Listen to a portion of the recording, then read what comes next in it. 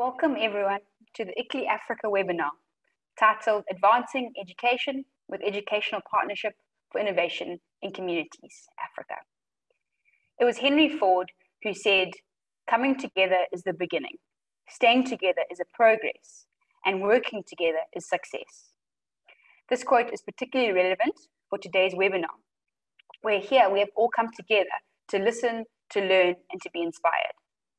But how do we continue to work together, to build those partnerships that last, to effectively collaborate, to improve civic action, and to grow local capacity and deepen transformative research? Some of these questions will be answered today in this webinar as we deep dive into the EPIC model. This model drives systems changing by linking cities and universities for collaborative problem solving. ICLEI has been very proud to support the EPIC network over the past few years. We have helped with numerous introductions to relevant city officials and researchers, and supported these officials participate in a number of EPIC engagements. ICLEI Africa has also supported the EPIC A initiation workshop in Africa, and as an organization that has done extensive research and development work, ICLEI Africa has significantly contributed to bridging the policy and science divide. EPIC and ICLEI Africa are also excited to co-host a session at ICLEI's Daring Cities Congress in a few weeks' time. And so it is with great pleasure that ICLEI now hands over to Dr. Mzime Marisa, who will be moderating this webinar on behalf of EPIC. Thank you so much, Jess, for that introduction to our webinar, and welcome everyone, as Jess has already welcomed us. My name is Mzime Ndebele Marisa, and I work as a program officer for an organization called START International. Together with ICLEI and other organizations which are represented in this webinar, START is part of the EPIC Africa network, and they have formed this network and also have an outreach into Asia. Today, we are privileged to have a number of pilot cities which have successfully implemented the EPIC Africa network, and we are going to hear from them a little later on. But the idea today is to share lessons, given that context plays a very huge role when it comes to implementing this model. And also to share these lessons in order to give us the lessons and the successes, the failures that come with the EPIC model. The beauty of the model lies in its flexibility to adapt to local conditions, and therefore it can take several forms. And in a little while, I'm going to introduce our speakers. Starting off with Dr. Anthony Sochi, who is the senior lead for the International Resilience and Adaptation Policy at the US Environmental Protection Agency Office of the International and Tribal Affairs. Tony is going to take us through how the EPIC model and the EPIC Africa network was developed and how far we have gone.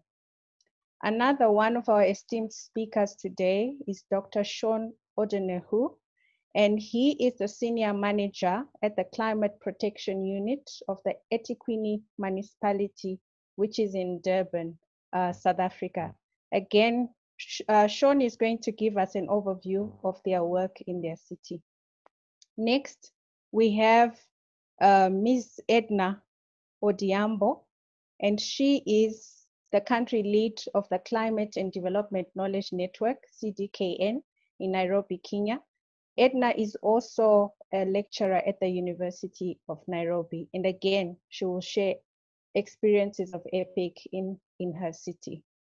Last but not least, among our panelists is Dr. Gilbert Siame, who is the director of the Center for Urban Research and Planning at the University of Lusaka, Zambia.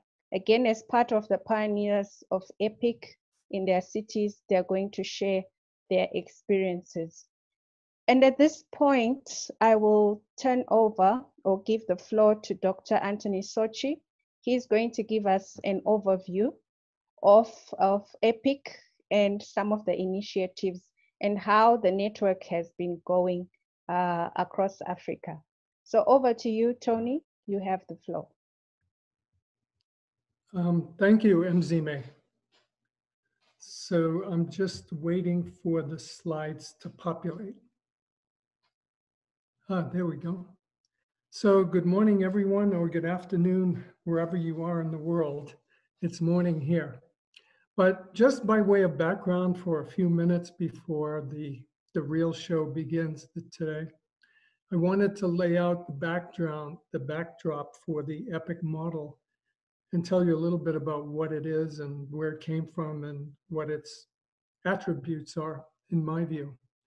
So it's really a simple model in its basic form that brings local governments and communities together with local universities to basically help local governments and communities build resilience to address issues like to build capacity to address issues like resilience, sustainability, and adaptation. It brings the untapped resources that are concentrated in universities, typically the knowledge that's there, the skills, the students, and the innovation that's there to the service of local governments.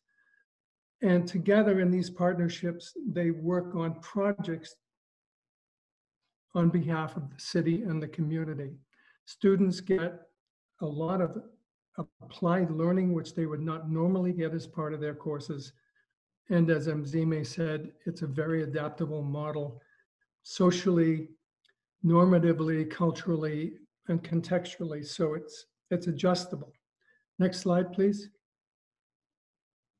So very quickly, the EPIC model was born out of the University of Oregon. And it was the brainchild of two faculty members, two professors there, who wanted to find a way to enrich the student experience and enrich it by giving them practical, by involving them in practical projects, the real projects that local communities and local governments were struggling with, but typically don't have the capacity to deal with either resource-wise or the number of people working. So back in 2009, these two professors tried the model locally. It's very popular. It begins to catch on. And by 2014, they formed the EPIC network of universities, mostly in the US, who have joined and started implementing this model. So it wasn't until 2017 that I and a number of other partners got together and decided to bring the model internationally for the first time on a grand scale. And so in 2017, we were successful in bringing people from around the world to a training on the model in Germany. And later that year, we also did a regional training on that model in Cape Town, South Africa, for sub-Saharan Africa cities and university representatives. Basically, today, there is an EPIC Africa network, the first network outside of the US, and we're beginning to make inroads into Asia. Next slide. So I want to end on this slide, or basically the next two slides, and try to make the point that this model, however simple it is in its makeup, which is part of its attraction, is also very innovative and very transformational in the following ways. It taps into intellectual resources and technical capacity that's sitting there in universities. And it lends that skill to the needs of local governments and communities through these partnerships. It's not meant to be a series of one-offs, but a long-term relationship. It gives students experience in real issues. They're not made up. And most students really thirst for these kinds of experience that have become built into their classrooms. And the universities, there's been lots of justifiable complaints that universities seem detached from their communities.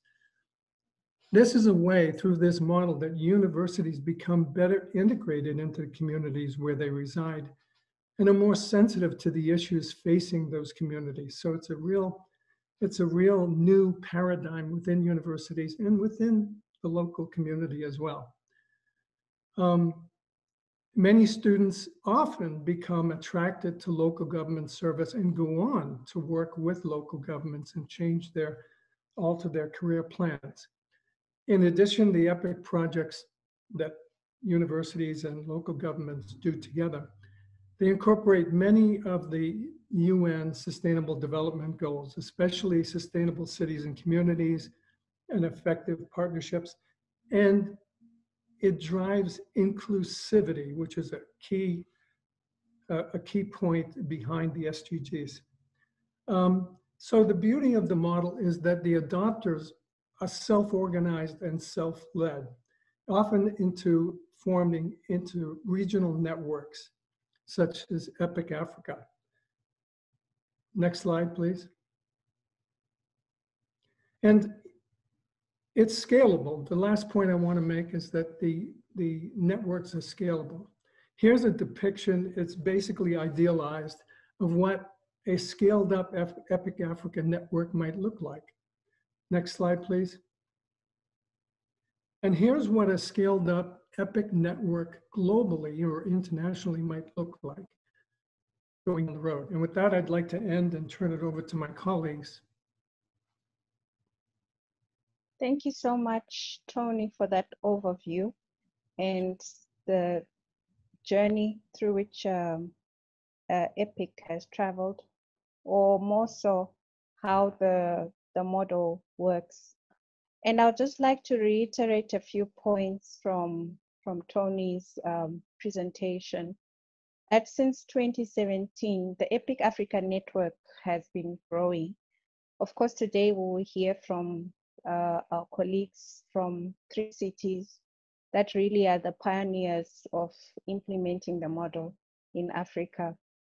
But essentially, the area which EPIC seeks to address is this fundamental transformation or improvement of the relationship between local governments, local councils, local municipalities, the communities, and these communities can be in different forms, as we will hear from the cities later on, and local universities.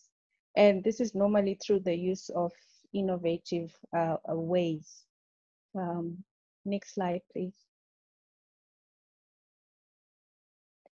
And you find that EPIC becomes very relevant as a collaborative partnership, mainly because, as we know, cities face very complex and often multiple stressors. And these are also compounded by wicked challenges such as climate change. So it's a multi-stressor context, and then you also have all these multiple stressors that come through. And within our continent of Africa, because of the rapid population growth, these challenges are made worse, among other factors. And our cities in general need to address these multi-dimensional challenges in order to build resilience, particularly in the face of climate change. So what it means is that simple, one-dimensional, as well as siloed approaches to try and address such complex challenges and wicked problems is really unfruitful. Therefore, there is a need to have innovative, collaborative partnerships to increase civil action, but also to be able to address these multifaceted challenges. So what EPIC does is it provides the opportunity to use innovation to build collaborative partnership and also to improve civic action. And the EPIC model, as mentioned before by Tony and myself, is that it's bringing together the 3 partners, essentially local authorities, universities. And the beauty of it is that, as Tony mentioned, in being inclusive, it also includes students and communities and the use of innovative solutions. So at this point, we really want to hear from the cities, and I've introduced the speakers from Durban, from Nairobi, and from Lusaka. And I will ask our panelists some questions just to be able to hear more about how they went about their EPIC, the implementation of the EPIC model in their cities. And I'll ask that for each speaker, maybe a minute or two. I'll give you a minute or two just to give us a short summary of your EPIC project, so that we all hear and understand what you are doing first before we dive into the questions. So starting off with Sean. My first question to you, Sean, is what is the EPIC Africa Network and what are you currently doing? But before you answer this, Sean, please just give us an overview of the work that you are doing in Durban.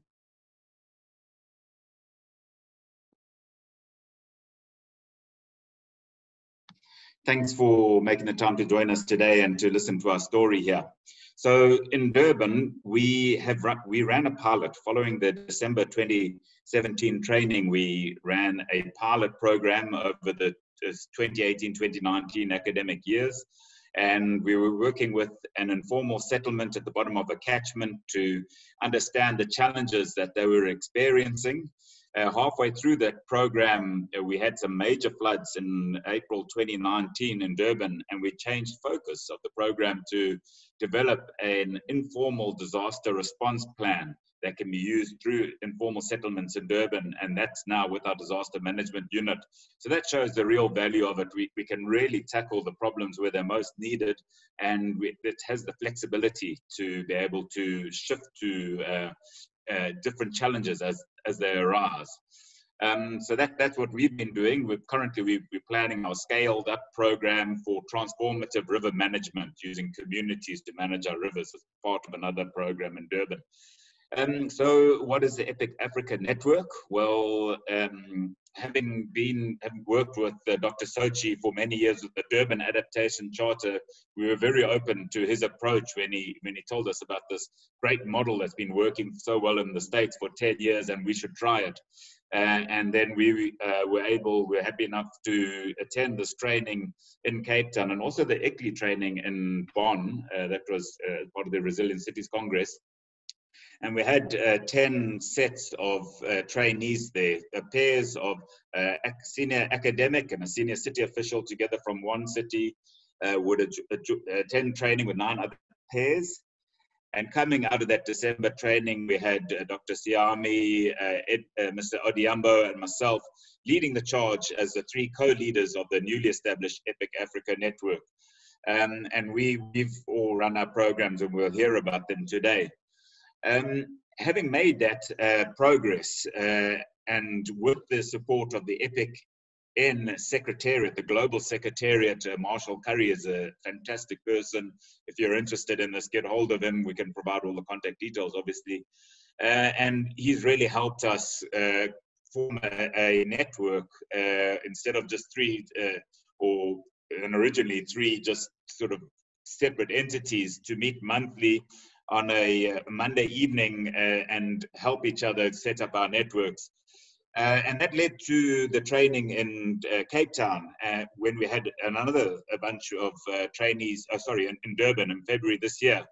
And once again, we had 10 or so pairs of training, and that actually stimulated quite good growth in the network. So we have another 3 or 4, I think that's actually 5 that are now properly planning. We did have the COVID lockdown situation happening, which has been very unfortunate because the training was in February and lockdown was in March.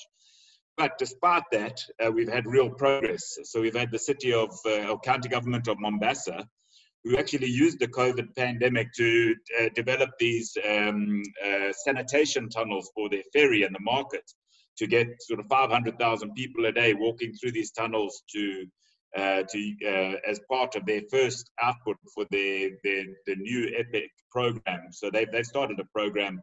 The second output they're doing is one around transformative river management. So they've worked with us as part of our Durban Adaptation Charter, and they've taken on those learnings. So you can see how we're having this transmission of learning between African cities, and it's very effective.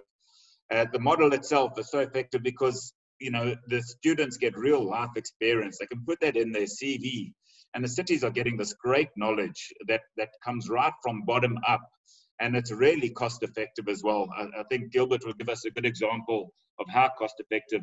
But probably for me, the biggest win of this is that it draws on our youth in Africa and the innovation that's existing within there.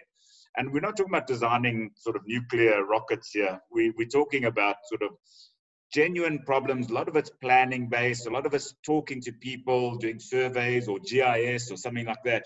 But collectively, all these, when you've got a whole bunch of modules being taught and students producing this research, it adds up to a real good body of knowledge that the city can implement. And it's all targeted at communities where it's most needed. Like I said, for our pilot was in vulnerable informal settlement communities, and it is helping them address or deal with these mega floods that we've been getting from time to time. But it can be anything. It can be any topic. There you go, Nzime. Thank you so much, Sean, for that overview of the EPIC Africa Network, as well as the work that you are doing in Durban. Just a disclaimer to say that Sean used to be part of the University of KwaZulu-Natal, although now he works with the city, and through EPIC, they have been partnering with the university. So Sean, there have been growing concerns that universities often are too detached from the day-to-day issues which communities face and where they reside. Does the adoption of the EPIC model represent perhaps an important cultural shift within universities to become more sensitive as well as responsive to the practical needs of communities where they reside? If you feel that this is so, please explain to us why it's important or needed. Well, South Africa has a very rich history in its universities of activism, and that comes all the way from apartheid days. In the 80s, I remember seeing our own university, UKZN, which I'm an honorary research associate, literally being riots running through there against apartheid. And that has always been the case. Maybe in the last sort of 10 years, the unrest in universities has centered around the cost of tuition and the ability of students to support themselves. I think where the problem has tended, where there's been a gap, has been where research or where modules are taught, the projects that are set for modules are often very theoretical. They're not based on any sort of anything tangible or any actual place, not on reality. They're just sort of really theoretical problems. And what EPIC does is it takes away that theoretical, the make-believe stuff, and it replaces it with real-life challenges of problems that really need to be fixed. So by doing that, it immediately makes the module much more useful, because the students are producing stuff that actually is being used in the city or in communities. And not only that, it brings the communities and students together, and it brings the city government into conversation with the communities. One of our big challenges that we have in the city of Durban is quite often communities don't want to talk to us, because there's friction around stolen electricity and all that kind of stuff, all the challenges that we have. But this EPIC model in the Quarry Road informal settlement, as part of another project with our UKZN partners, has helped completely take away these barriers. We can now go in and cut down trees that have fallen after floods have gone through, whereas before we couldn't get anywhere near the settlement. And that's a very, very good example of what EPIC does, is that it brings people together into new partnerships that weren't there before. It's much more practical, it's very cost efficient, and everyone's a winner. It literally is a win-win-win situation. I'm not saying this has never been done before, but this is a really nice model that works for us in Africa. And we're seeing it growing quite nicely in the network. And I encourage anyone that's interested to join us on the first Monday evening of a month at 6 o'clock in the evening, South African time, and hear what the stories are coming out. It's quite exciting. Thanks, Mzime. Thank you so much, Sean, talking there about the practical hands-on experience that the EPIC model brings with it. And this takes me to my next question, which is directed to Edna Odiambo from Nairobi. And Edna, can you tell us how the EPIC project or projects in your case has improved the practical hands-on experience of university students? I know you work with students at the university, and how students have responded to these experiences. But just like Sean did, I'd like you to also take 2 minutes or so just to tell us and share with us a brief overview of the EPIC work that you are doing in Nairobi. Over to you, Edna. All right, thanks so much, Mzime, and thank you everyone for making time to join us for this webinar. So perhaps just a brief introduction about the EPIC Nairobi program. The EPIC Nairobi program was focusing on sustainable mobility. In particular, we were looking at walkability, or what you'd say is, supporting pedestrianization, because Nairobi has almost 50% of the population walking, and we still have a long way to go when it goes to improving the infrastructure for non-motorized transport. So our pilot was looking at basically pedestrianizing a very busy street within the central business district and making it more friendly to pedestrians. And we had drawn from certain disciplines. We had law students working there. We had urban planners, urban designers, and a few students from the architecture department. So basically at the end of the pilot, we were able to see the transformation on that small stretch. And there were many other partners involved in the project as well. We had some NGOs, and we also had some donor partners that were involved in this project. So it was very nice to actually see that, transformation can actually take place when you have the right partnerships and the right tools. So perhaps just to answer Mzime's question on how the EPIC projects have improved, the practical hands-on experience of students, I would definitely say that, as a teacher, one thing I saw that the EPIC model was able to deliver for the students was they were able to problematize issues better. You could see that it improves their skills to be able to problematize issues, because you're exposed to real life challenges. Now you're on the street wondering, how do I apply, my legal knowledge? How do I apply my urban design knowledge to improve the street? So you could see that students' ability, to think in a solution-oriented approach had really improved. And I would say generally they're excited at the opportunity. I think obviously there's a lot of monotony with sitting in the classroom and listening to teachers. So the idea of field work, going out there, and also having an opportunity to interact with city officials was a very exciting opportunity for them. And I think, as Sean mentioned, these are basically very valuable experiences for students. They feel that they have, tangible things to quote even in their CVs, just right after graduation. They feel that they're making networks within that process of undertaking EPIC projects. So definitely I saw that they were excited at the opportunity, and also the monotony from regular class was broken by the field work that we undertook through the EPIC project. I also think it created an opportunity for reflection within the students, but also as faculty, as we teach, I think EPIC gives you that sort of underlying question in your head. What change do you want to bring with the knowledge you have, with the skills you have? How do you apply yourself? I would say that process of reflection was going on for both of us, from the faculty end and from the students, and it definitely pushes you to think more that this is what the communities need, and you want to use education as a means to an end.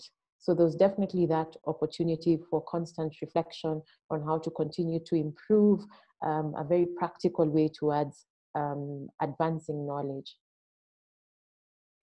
Wow, thank you so much, Edna, for that, and for demonstrating how practical and the skills transfer to students in Nairobi.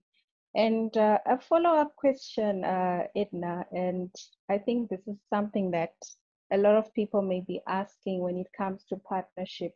How important was it in your case to work on building trust and relationships and long-term political support?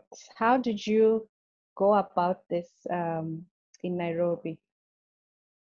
Yeah, I think, Zime, that's a very important question. Thank you for that. I mean, I would say, essentially everything boils down to people. The connections that you build can definitely guarantee you success or failure. So I would say that it's important to build ties across the hierarchy. So for example, in the Nairobi case, we had ties with, we would say, the political brass, and we also had ties with the technical officers. So you find that, of course, it's important to have ties with the political brass because they are the ones who have major influence in attracting planning and budgetary support for these projects. And at the same time, of course, they can be able to push for the implementation of this kind of projects, particularly also if it buys into their agenda and they see that it can help them with re-election and whatnot. And also with the technical officers, in fact, I realized even more important because one, of course, they have the knowledge, the nitty-gritties on how to go about implementing the plans and the policies in place, but also they don't get, as quickly replaced as the political class. So maybe you are starting an epic project and you've built ties, but next year this person is coming up for re-election, doesn't get elected. What happens if you didn't build enough ties with the technical officers? So it's very important to ensure that across the hierarchy, you have very close ties. So, for example, we have a situation where, political groups change and you still want to continue with your epic project. It's the technical officers who will carry through that vision, will even introduce or reintroduce epic to the new political class that has come in. They'll be able to say, this is a good thing. This is something that's helping us realize some of our objectives and we should continue with it. So you definitely, I would definitely advise all of us interested in continuing or doing epic that it's important to ensure you have those close ties across board.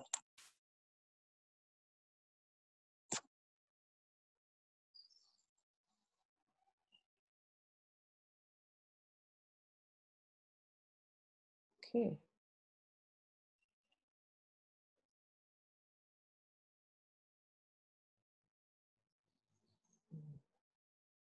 Hello?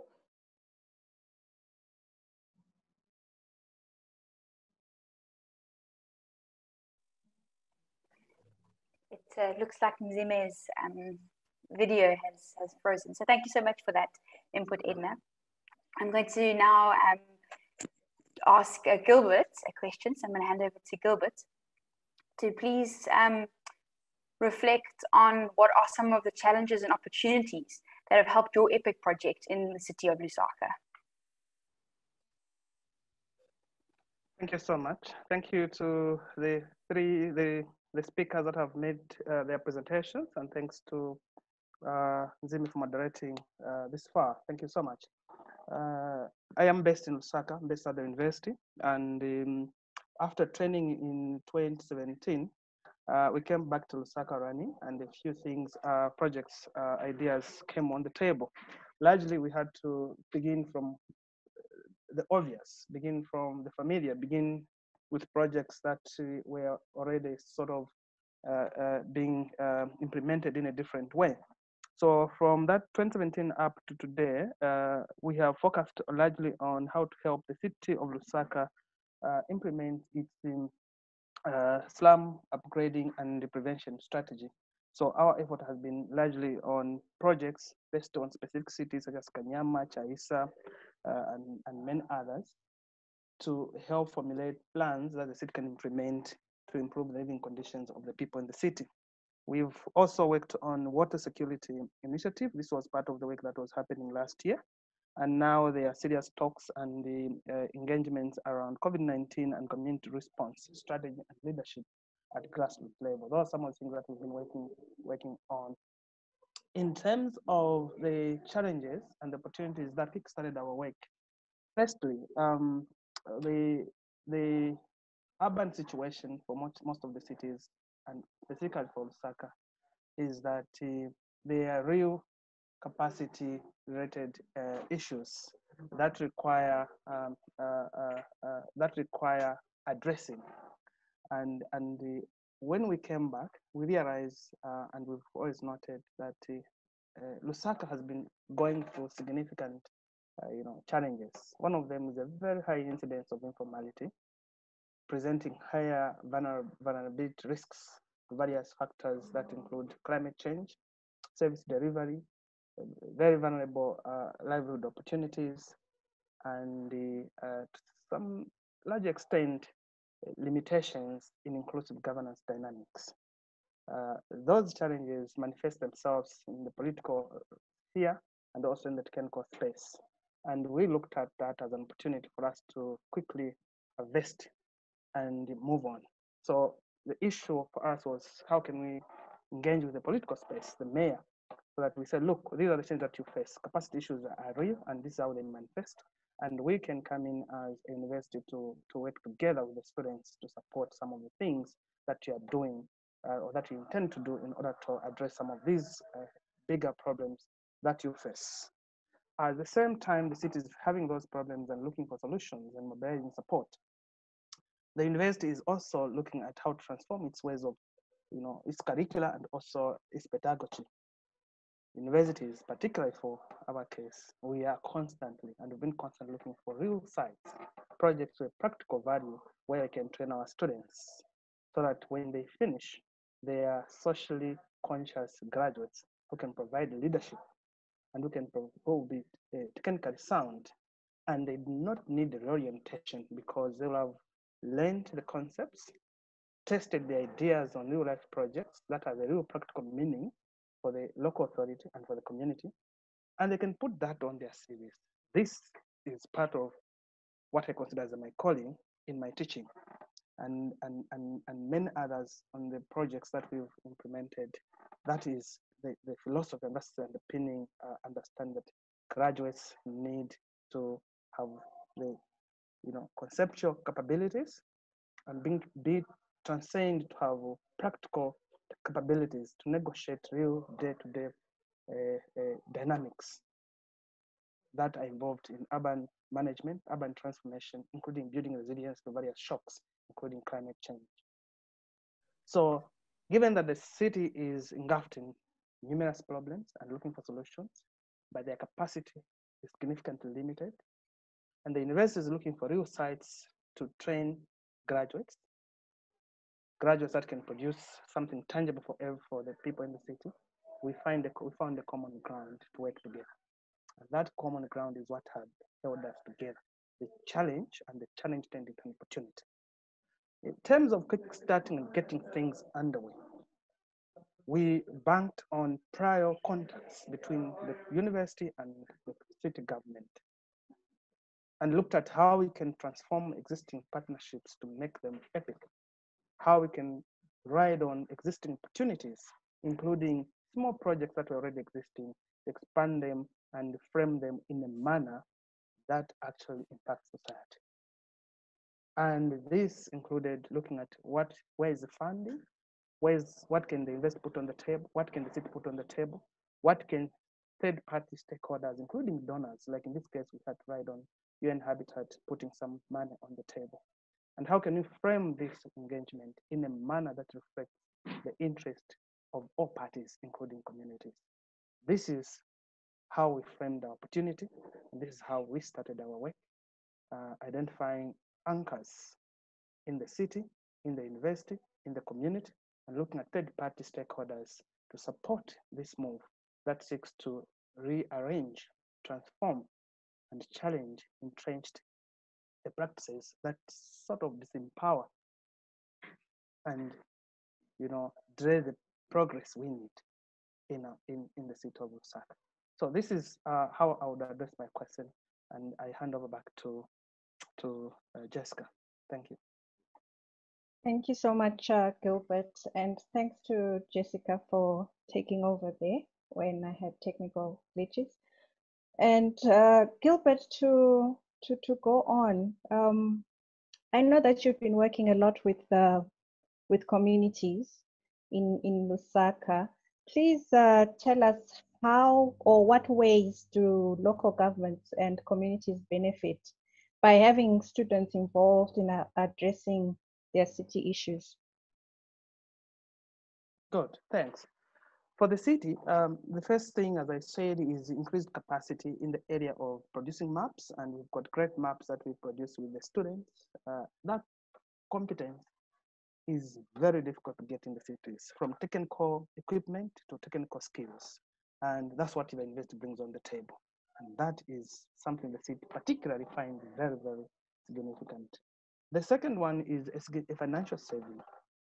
To get most of the things that we've been able to do in the cities, it requires consultants to get on the table. And we're not displacing consultants, but we know that cities are challenged financially, particularly where decentralization is weak. So there is a financial gain to that, to EPIC in the city government. And I'll zero in on one example here. Last year, 2019, there was a call to help produce plans that would help Lusaka city to transition to a water secure city. Consultants provided bids. The quotes were the minimum quote was up to $20,000. And the city didn't have that money. Then they looked at the history of the partnership between ourselves and them. They said, why should we look elsewhere? Why can't we call on the University of Zambia to chip in with the students and be able to help us? And the whole cost, using EPIC model, the whole work was done below $30,000. And the work that was led by the students stands out up to today. And they keep on referring to us as how we can actually build this and help them. And after that mega saving by the city because of engaging with us, we are more now sought after than when we first reached out to them that want to partner in this way. We are more like required to engage and work with them quite a lot because we demonstrated that financial saving, financial gain the city makes. The work that could have never been done because the city didn't have $20,000, but ended up being done because EPIC came on board, saving in excess of $70,000. That's not a small thing for a country, for a city like Lusaka. Then the other thing that communities gain is technocrats sort of struggle to manage complex urban politics. And when universities get into the community, they are seen to be apolitical. They are seen to be young and energetic and wanting things to change. And they can't easily get accused of being political. And that is a very significant gain, particularly for technical staff in the city. That we found very useful. And people confiding, people, engaging even in the background. Look, there are issues, we can't come out, but the university can bring some of these things out. Then we also get a co-financing strategy for the project. When we are in EPIC, the university puts in something, the city puts in something, and we all gain in the process.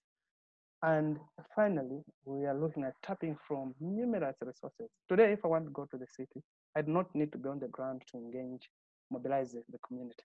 The city knows that they need help, and they'll be on the ground. I make a saving. I also ride on their resources. Then, if they need something that the university can do, we ride on each other, including equipment, including transport. That's real and that's practical, and that's what we've used here before. For communities, the gains are multiple. And some of the first one, I'll just dwell on about 3. The first is improved project conceptualization by the community, empowering them and making them drive the process in designing, in co-creating, and co-implementing change on the ground. That could be water security, that could be building resilience to climate change, particular floods, that could be improving several things that we've been able to work together. And in our project, one of the things that we've done is to actually get some of these communities participate in mapping activities, improved skills in M&E. So the capacity to conceptualize, understand has been is real when you take the EPIC route. Also, EPIC is a platform for community voice.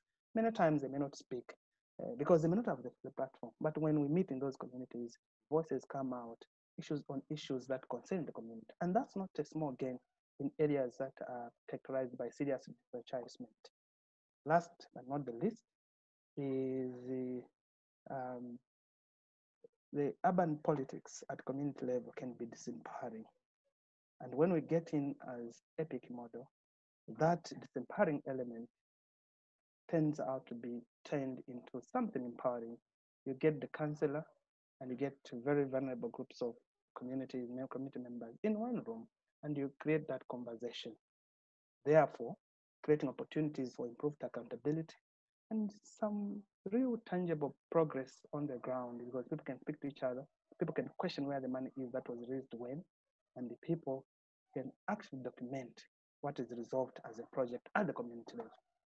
So we see increasing levels of accountability, increasing levels of projects actually being done, and the community holding the development agenda at that very local level in their own hands, while working across the scale from the very local to higher levels of university walls and the ministry unit.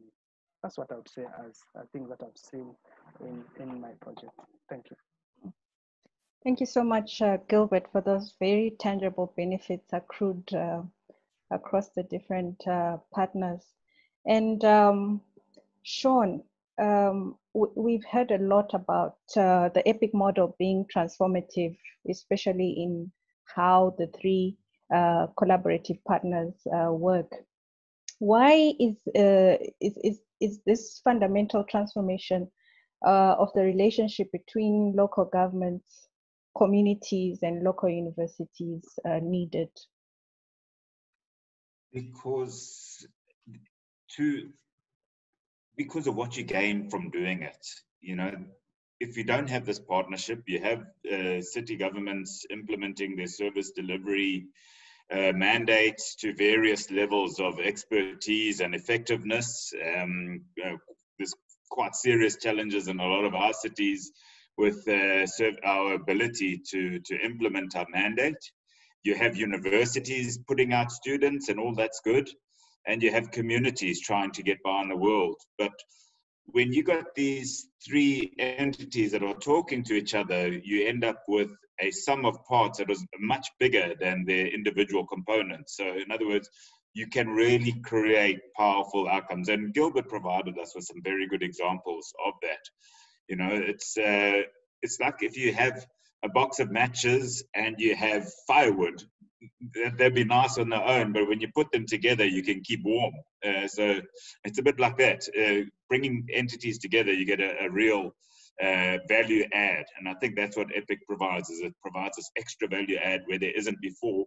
And it's for a really efficient system, and it just creates partnerships. And, you know, it's all about partnerships. We need these partnerships to solve the problems that currently individually we're not solving. Yes, thanks so much for that, Sean.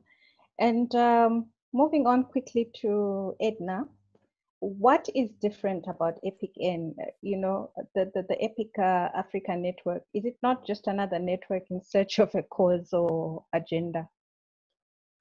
Yeah, I mean, Nzime, let me put it this way, that everything has an agenda. And I do think that EPIC has an agenda. And to my mind, the agenda is definitely advancing partnerships towards betterment of communities. And the flexibility of the EPIC model is indicative that you would always have it in such a way that it suits your context, your realities, you know, the unique issues that you face. So that way you really have an opportunity to shape it into what you want. I mean, of course, there's the tenets that make the EPIC model, you know, the university partnering with the local government, and that makes it unique, the sustained partnerships. However, it doesn't really dictate that you have to do this way. It's basically saying, how do we come together to connect the academic side to the local government side in order to make the places we live in better. All right, thank you so much, Edna, for that succinct answer.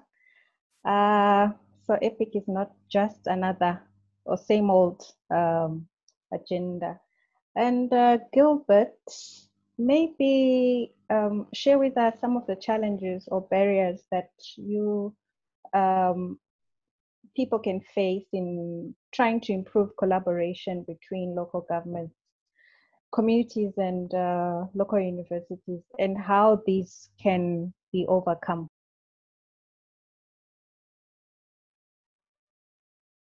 Right. Thank you, Nzime, for the question. I'll take it just now.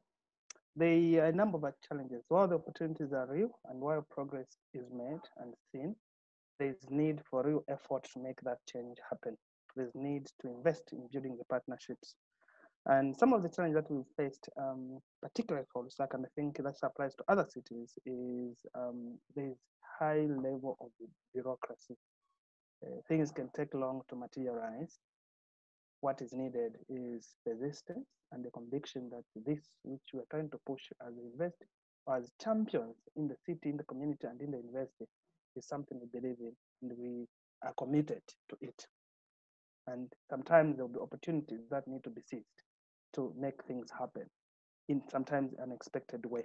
So that is the issue is the bureaucracy, how to get access to the mayor, how to make things really, to reach decision makers in the city that actually make the decision that yes, let's partner in this way. The second one is cities are poorly funded in a number of instances, including Lusaka. And so linking what we are doing in the communities and the city to budget, so that some of the proposals that are put on the table actually see the day of light in transforming people's life in real terms. That can take long. And the solution to that, in our view, is to be humble, to do with that which is feasible, and to look elsewhere when projects are being formulated. Who else is doing something in the city? So that what the city and the university are putting together in the community, the money is flying around seeking to improve one or two things. It could be water, it could be environment, gains. Those resources tend to locate where ideas have already been provided. And in our case, that has been used before by riding on the Germans who wanted to improve water security. And they found our network working and they pounced on it. They found our network working, they pounced on it and said, yes, this is what we need to pick and work with. Being humble and looking out for who else is doing what in the city.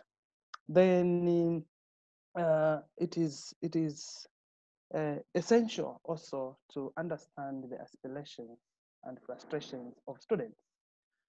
They are there to learn, and practical work, working in the realm of theory and practice in the middle can be very challenging. And it's important to be empathetic and to understand what practical challenges we're going through and how can we intervene as managers, as academics, to ease the experience so that they don't get so strained and frustrated, but they enjoy the process. That requires people who are present, EPIC managers who are present, EPIC officials who are present, partly in the life of the students, and appreciating the background and the history of some of the students, and also the skills level, what is it that they can do and that is that they can do. So those are some of the challenges that need to be addressed and seized and turned into opportunities. Thank you. Thank you so much, Gilbert. On that reflection around the transformation or transformative relationships between the three partners or under the EPIC model. At this point, I'm going to give a few reflections based on the presentations we've had so far, and then we'll open the floor to questions, of which some have already started coming through or on the chat there. And if anyone wants to pose questions, please feel free to do so. But going back, we heard from our panelists, starting off with Tony, who gave us an overview of the EPIC model, as well as how the network started and has been growing. And what I gleaned there is the fact that the EPIC model is collaborative. And we also heard from the cities about how they shaped some of their collaborative partnerships. But I think what's important also to point out is the fact that the EPIC model has this element of inclusivity in ensuring that those partners, the universities, the local governments, as well as communities are part of the program, and essentially also including students from the university. I think another point that was important in talking about the EPIC model is how it gives this hands-on experience, particularly for students, and given, as Sean explained, the more theoretical approach that most universities and tertiary education takes versus this hands-on experience, which gives students the ability, as Edna pointed out, to improve their skills to problematize things much better as they face them, and also become part of the solution. I think another important point that all the panelists have brought out is the fact that the EPIC model brings people together. So it's not only collaborative, but it makes people come together and to work together. And something that Edna pointed out was this, in the case of Nairobi, how they were able to work with multiple disciplines, not only a siloed or single discipline approach in trying to solve the walkability issue in Nairobi. And another point that was important, and that came up in some of the questions I posed, is this transformative nature. And we heard of testimonies, both, not only both, but in Durban, around their river management project. And I liked the example that Sean gave there to say that they, as a city or municipality, we're not in touch, or we're not able to go into communities, but since they implemented the EPIC model, they have this leeway, and that gap has been bridged. And I think also what was important, which Edna elaborated on, is this importance of sustainability, given that the very short turnover, especially politically, and why it's important to build these political ties, and that the work that one would have started or implemented becomes sustainable. And this involves also working with the technical level when it comes to the cities. And Gilbert elaborated on the advantages of the EPIC model, broken down into the different partners. As I've already pointed out, for the university, it's the skills transfer, it's the confidence being built in the students, it's in them being practical and being able to be part of the solution when it comes to local problems, and also enhancing innovation in them, and also bridging that gap to have students who are hands-on, who can solve problems without being too theoretical.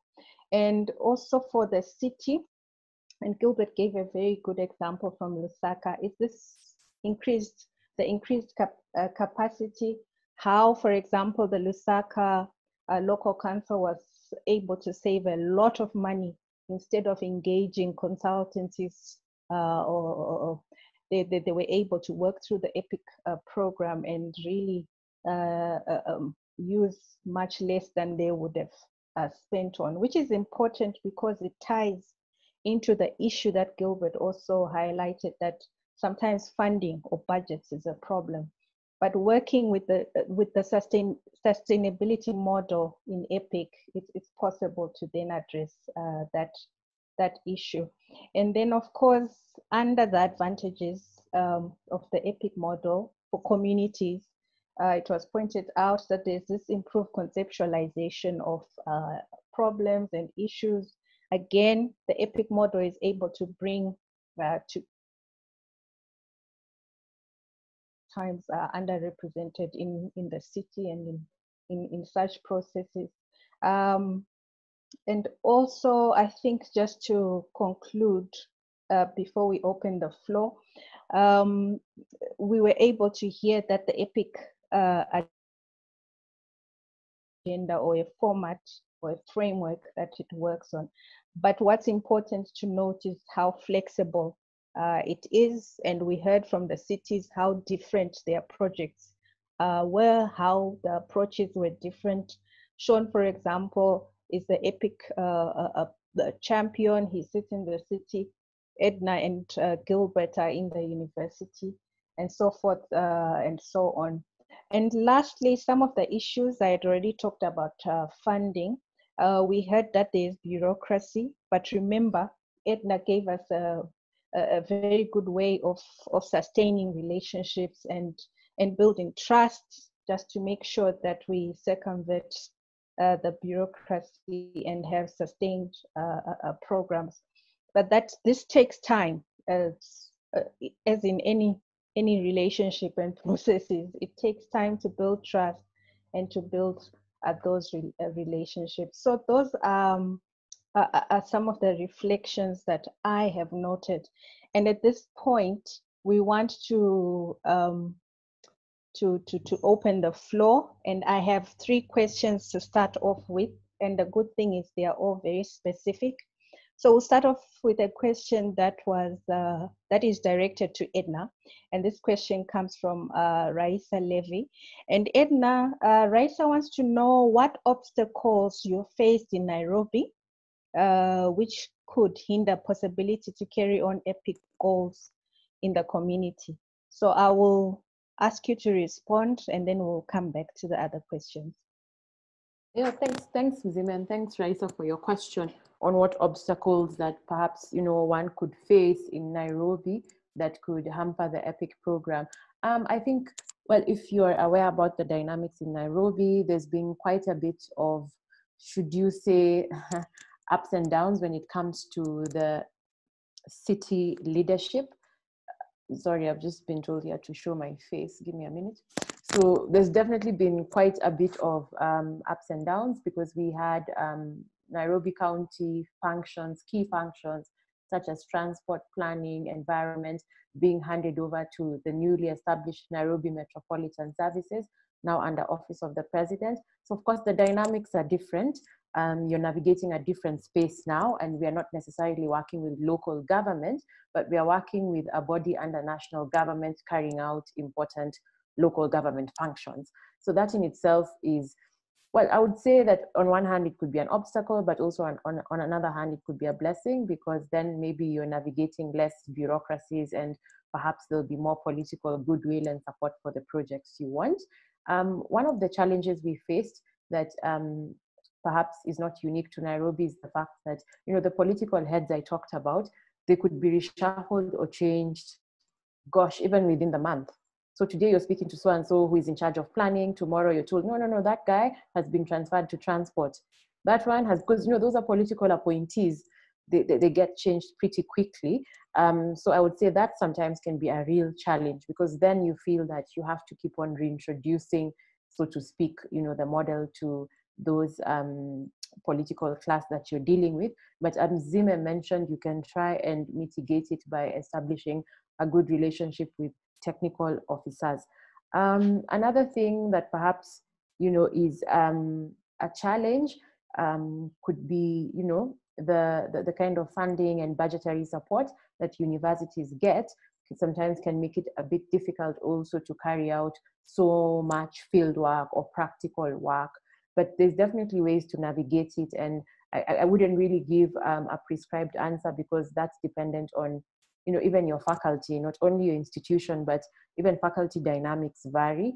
So I'm sure there's always a way to sort of find out how you can still be able to offer these students a practical experience towards learning. So those are the ones I can think about at the moment. But so far, I would say I haven't come across any challenge that one cannot fight or mitigate. I think there's always a way of working around it.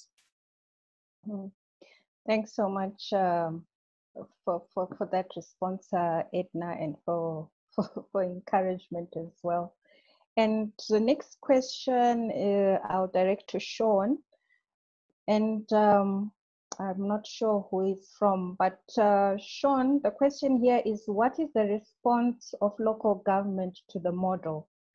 And what enthusiasm do universities demonstrate in joining the network?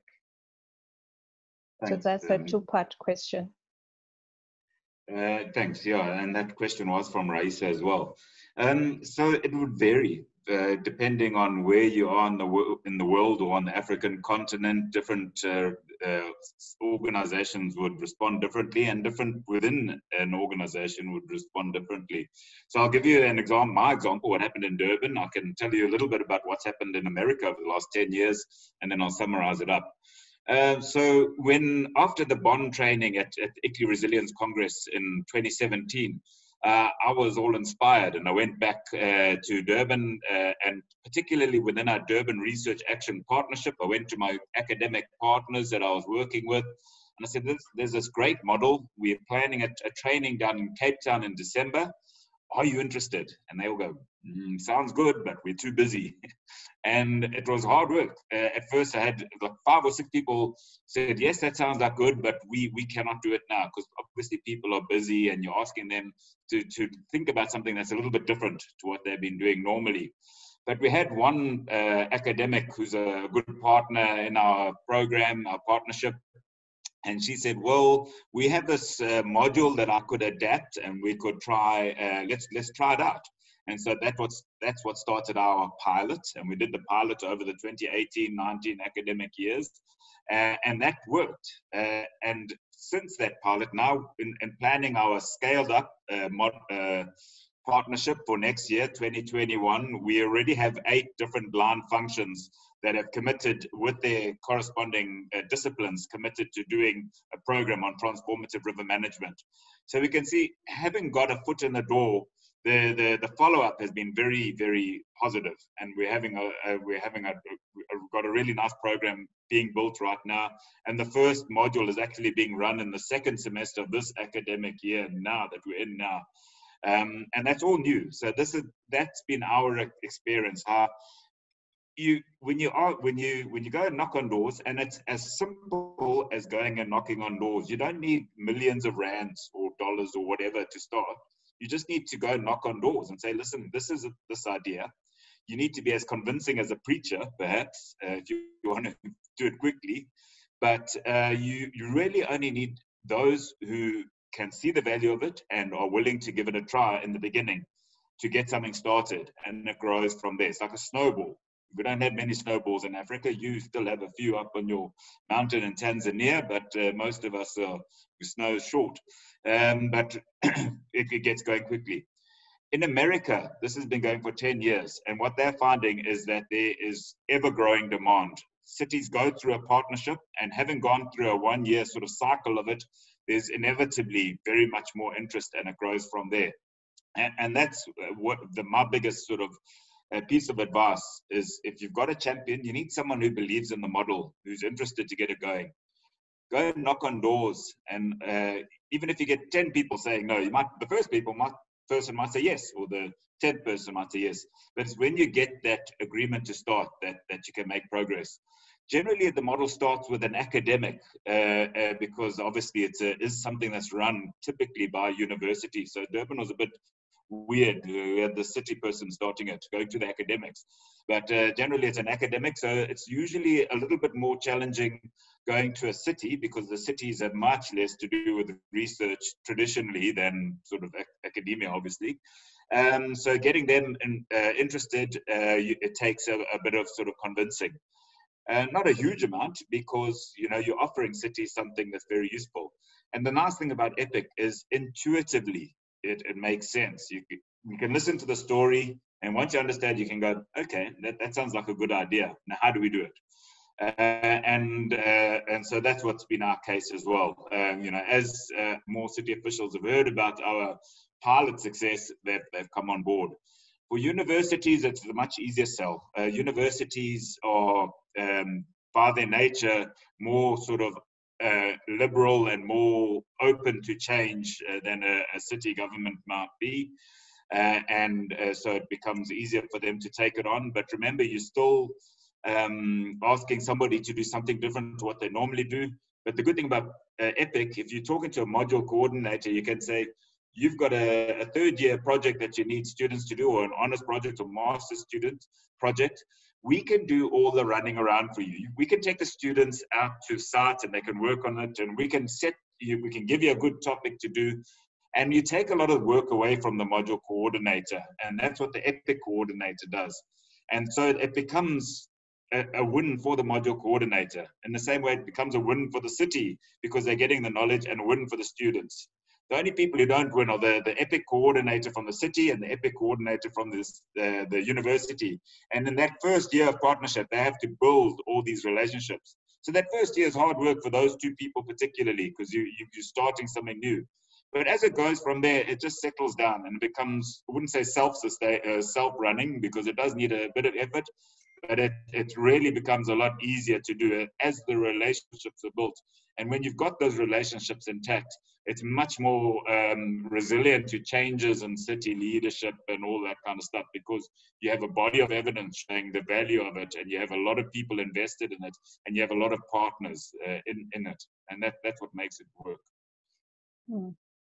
Thank you so much, Sean, for that clear explanation, as well as how value can be demonstrated to win over the city and the university. I have two more questions that I'll direct to Gilbert and Sean, and then I will hand over to Jess. So Gilbert, again, a question from Raisa for you. And should like to know, is there any evidence of change for improved civic action? Gilbert, do you want to take that one? Thank you for the question.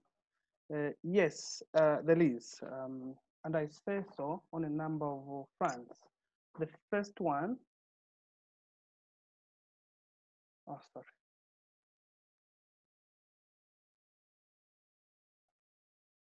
The first one is we've not seen a situation here in Lusaka where the community is basically getting the center stage in driving programs and projects. For example, the COVID-19 response, the work that is just starting around now and working around it, the community is sort of in front and demanding that they drive the process. They are not just asking their civic leaders, they're asking all of us, including the funder, and saying, look, what is our role? Increasing that sense of presence, sense of ownership, and the ability to speak out, to communicate. And when we report on COVID reconstruction, how the community is at the center, questioning us and driving the process, you'll be able to see the real transformation happening in that space. That is one. In the past, it will be the councillor and the technocrats doing their work. That's not the case in a number of projects right now, and you'll see that particularly in the current projects. And why this particular year is significantly visible in terms of civic transformation and governance is we've worked with the similar structures in the community, the ward development committees, the zonal development committees, those community structures for some time now, and the capacity is present, is built. If these get out, similar to what Edna was talking about, that might mean another process of building capacity, which in itself is disruptive, but in itself is good, because now we expand civic skills, leadership skills in the community. by having many people out there able to engage in that civic space. So that's what I can provide as the response. And also, it's an issue of attitude. If people in the council begin to see these communities as real stakeholders, not to be provided services only, but to be included and be part of the process of designing and co-creating the services, then civic space expands, something that the EPIC actually provides. And this has been observed in our city. Thank you so much, Gilbert, for that example of improved civic action and engagement from Lusaka, which answers that question. And the last question I'd like to direct to Tony. And Tony, there's a question here that's asking about whether there's a role for business in the EPIC model. And this was asked by Lisa Higginson. I'll repeat that, Tony. The question is there a role for business in the EPIC model? Yes, there is. I mean, it's there's nothing in the model that precludes private interest from becoming a partner with the community and with the university and the local government. And if I can share just one example very quickly, there was a project that took place in a small town called Willow Creek, Oregon. And the narrative of this is written up on the EPIC-N website. But the university and the community, the local government wanted to find ways to redevelop the business aspects of their community. And one of the things they targeted was this waste facility that was taking local waste and dealing with it. Well, a private interest got involved, and through the ideas that were transmitted by the students on how to transform this into a bigger business, a more sustaining, self-sustaining business, a cleaner kind of business, the developer or the private interest presented that, submitted that as a grant proposal, and was awarded the proposal to basically implement one of the ideas the student had come up with. So they transformed this local waste facility into a regional facility where waste was transported in to that facility, and they used it to create energy, handled the waste in a very ecologically sustainable manner, and it became a business that brought almost $1 million a year into the city. Now, I'm not saying every example turns out like that, but private interests were very much involved in this, and happy to be involved, I should say. Thank you so much, Tony, for that example from the US, which answers our last question. At this point, my role as facilitator is done, and I would like to thank our panelists for sharing with us their experiences on the EPIC model and the work that they've all been doing, and also on the EPIC Africa network. And I will hand over to Jess, who is going to do the closing remarks, but also tell us a little bit more about some of the upcoming events that ICLEI has. Thank you. Thanks, Nzime. And yeah, thank you so very, very much for moderating, and to all speakers, you were fantastic. And thanks to all participants for joining and being part of this great discussion. At the moment, you're seeing a flash of a few slides from the EPIC network. But yeah, in closing, I just want to remind that this nature of this webinar was around models of working together, of growing that local capacity and deepening that research through partnerships. And what better way to continue to build these partnerships and to be inspired than through ICLEI Africa's Locks for Africa virtual conference. It's the first of its kind on the continent. It's using virtual platforms to bring together leaders and innovators to exchange new ideas and strategies for climate change across the continent. And this year, more specifically, to find those solutions for unlocking climate finance in Africa. So an incredible, important topic at the moment. This online conference is taking place between the 3rd and the 11th of November. And you can see the registration link currently on the slide on the page. So please do go to this link and you can see the full program and much more information about this really exciting Congress. You really don't want to miss this learning, networking, and action-orientated opportunity. So once again, thank you to everyone. Thank you to the panelists, the participants, and of course, Mzime for moderating. I hope you have a wonderful rest of your day, and we hope to see you at Locks just around the corner. Thank you.